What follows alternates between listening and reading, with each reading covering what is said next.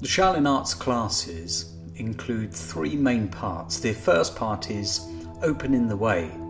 Opening the way is the practice of yoga and Dao Yin, a way of opening the joints, opening the pathways, releasing tensions in the muscles. The second part of the class includes Qigong, the entering the way.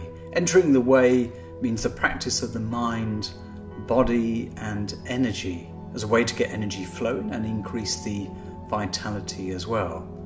The third part of the class is the way of the Shaolin warrior, the training of Shaolin Kungfu, and includes the important foundation, stance training and the one finger shooting Zen, training the mind, body and energy.